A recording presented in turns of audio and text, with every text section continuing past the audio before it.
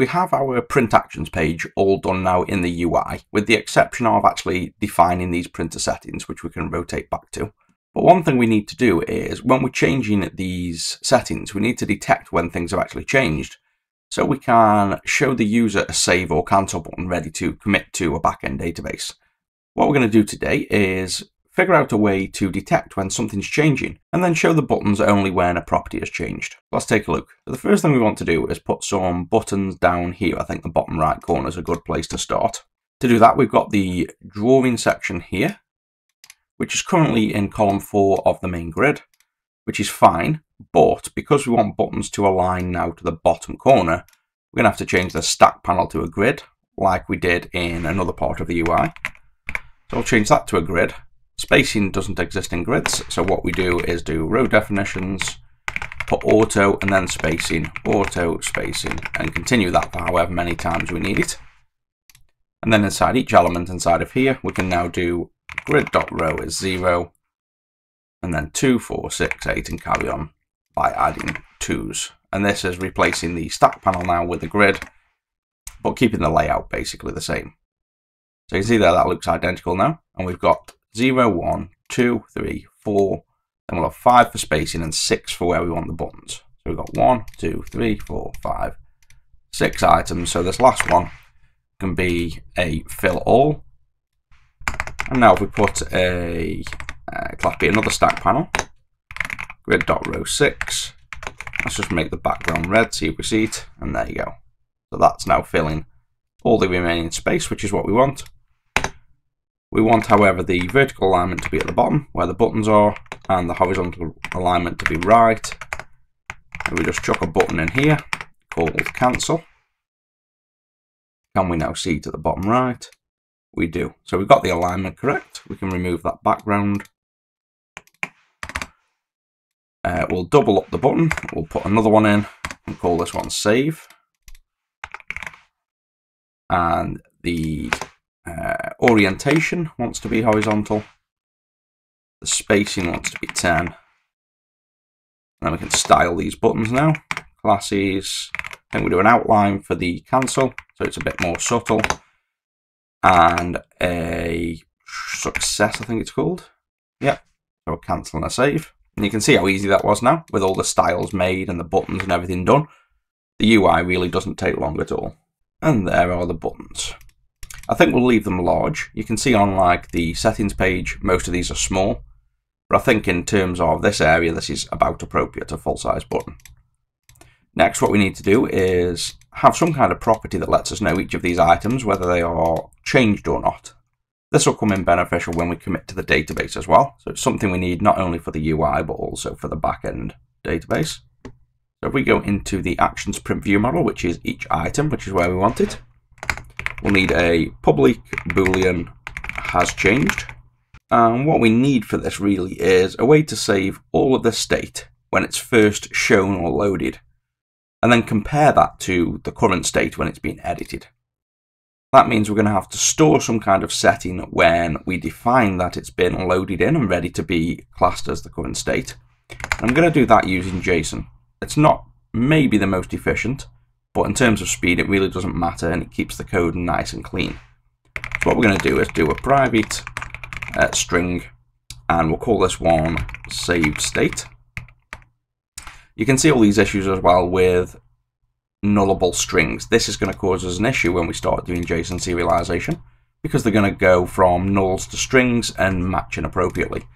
So what we want to do at the same time is fix this kind of default state issue by setting all properties to a default value. This is just good practice anyway. So if we just do that for all strings, give them a default value, gets rid of the warning.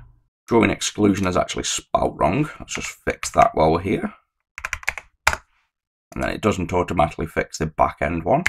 There we go. And then for this one, just to get rid of the null for now, we'll just make a new class. That gives us something to compare against now, a save state. And the has changed can now compare if the save state isn't equal to, and then what we're going to do is do JSON serializer.serialize, which will convert an object into a JSON string, which is really good for comparing. We're going to pass in ourselves, and what this is going to do is serialize this class with all the information into a string. The problem we're going to get is this is a property in itself in the class. So it's going to attempt to serialize this, come into the serializer and go in an infinite loop. So the way we get around that is with JSON ignore, and this tells the serializer to not serialize this property and not include it in the output. We'll want to do the same thing on the save state, because these are the two properties we're actually comparing. They're not part of the class to be compared to. And then we're going to need some way and some place to now set this save state to something. So if we make a public void property and call it set saved state, and then here we'll just set the save state to JSON serialize.serialize this, which is correct. So now we're updating at this point in time, we update the save state to be the current state. After this, we also need two fire events because we'll bind to this has changed in order to show and hide the buttons. So we need to let the MVVM know that this has changed. And we do that with on property changed, name of has changed. So whenever we call this, it will, at this point in time, at least update this property. So now the question becomes, at what point do we want to set the save state? If we look in the UI, I'd say when we're clicking between these, we could set the save state, or when we load in the data.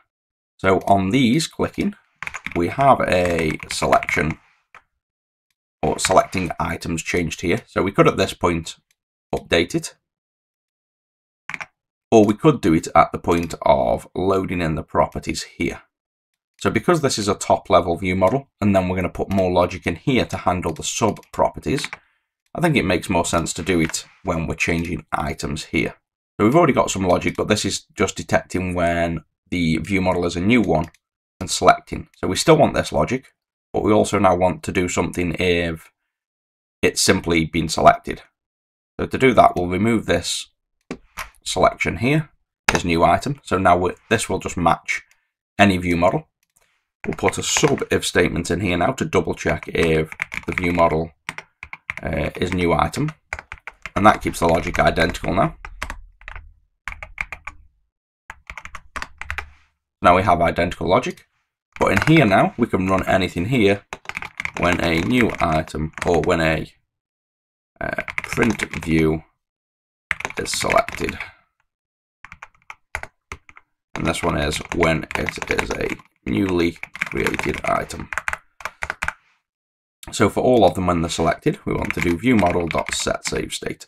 And at this point, we're committing to just the view model to say, remember what state it's in just before we show it. And now we can compare this to the current state after it's been bound to things.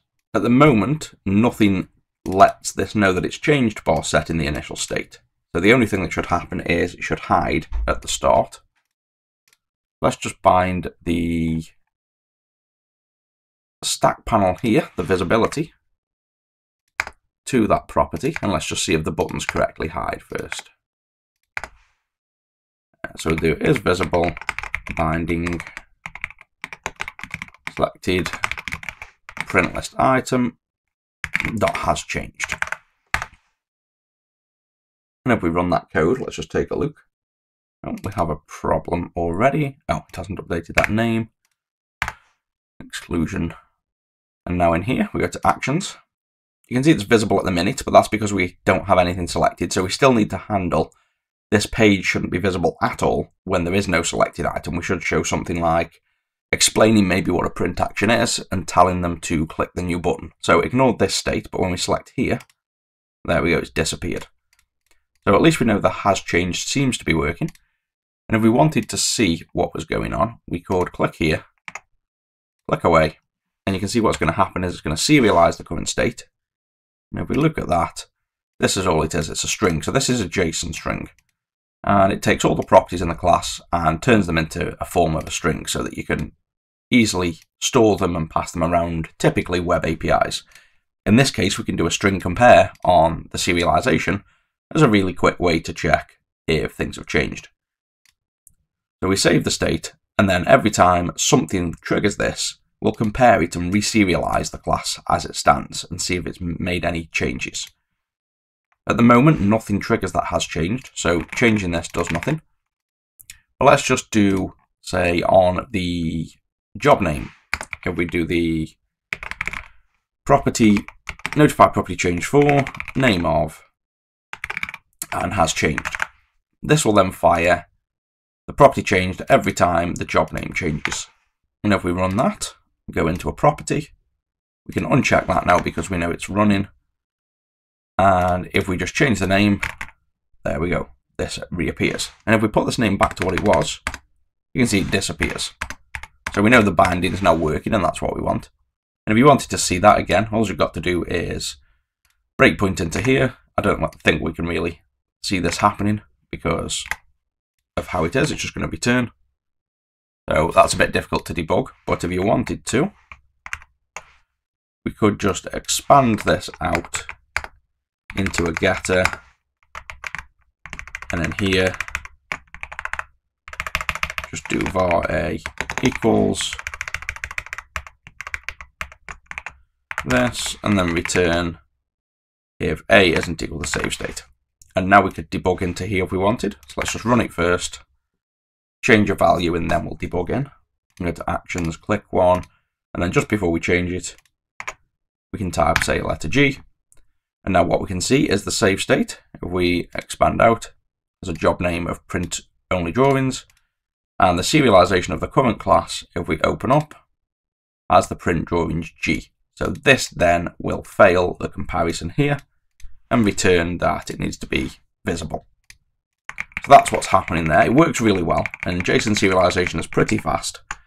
It just means that you have to bear in mind at the minute, every time you type in something, every single letter, single change is going to fire off this serialization.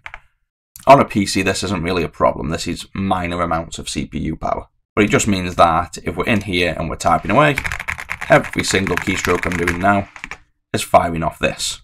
If we just monitor the CPU performance and see as we're typing, it doesn't even touch the CPU. It literally has no impact whatsoever. So performance-wise, we're fine.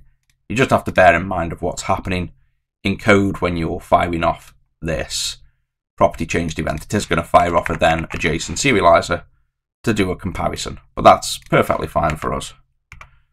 Now what we'll do is everywhere there's a property changed, so the ID, the job name, selected is not one actually, so selected we don't care about. If it's selected or not in the list, it really doesn't change the data. So that's a view property, not a data property. Description, yes. Drawing range, exclusion list. Exclusion list is whitelist. This string doesn't matter because it's technically a getter. It can't change. It's reliant on this. Print models, print drawings. Is new item again, doesn't really matter. It's either got the property or it hasn't, so we don't care about that. And the print profile matters as well. I think that's all the properties. So that should mean now every single one we change should incur the visibility of the button showing. So let's just check that works. Yep, so absolutely everything we change causes the change of button. Now we have a state that should be valid to allow us to then save and cancel. Cancel will want to restore properties, save will want to save to database. So we'll leave those actual actions for now, but they will be capable of then going to a database soon. I think one thing we want to do though is, this is a bit harsh, again we want some kind of animation. Now one of the things in WPF is if you were doing a bind to visible, you can't animate this, and the same is true in Avalonia. And what you'd have to do instead is go to opacity, and opacity is a double value from 0 to 1 typically, and this would want to be set to an integer. So this would mean in the binding we'd have to do a value converter to convert a boolean to an integer. But in Avalonia they've actually incorporated this by default, that if you try to bind to a double and the property is a boolean, it will convert it between 0 and 1. So we don't even have to mess with that. We can simply bind a boolean to an opacity, and now we can animate the opacity. So to do animation, we just have stackPanel.styles. Then in here, we'll have a style with a selector of stackPanel. And in here, we can then have a setter property transitions, and then here we have transitions. And then inside here now we can do a double transition with a property of opacity and a delay of 0:0:0.1. Well, let's do 0.5 first to make sure we actually see it happen. And I guess we're clicking here. That's not currently working. Oh yeah, that's because it's not delay, it's duration. There we go. So now you can see it fade in and out. Put that back to 0.1. And let's just run this and check we're happy with the visual. So now if we go to here, we change something, and we can see that nicely appears. So I think that's a nice speed. And it's also a quick way to tell us now we can save or cancel. Next up, we probably want to prevent the change. So if we go to somewhere, click it, and this is visible. On selection now, we should be able to detect if has changed is currently true. That we want to cancel that selection, leave it here, and warn the user, maybe flashing these buttons down here to kind of prevent them tabbing out without selecting a button. But we'll leave that for the next video. So hopefully you guys saw a nice, easy way to detect when things have changed. And this will come useful when we need to then commit to the database.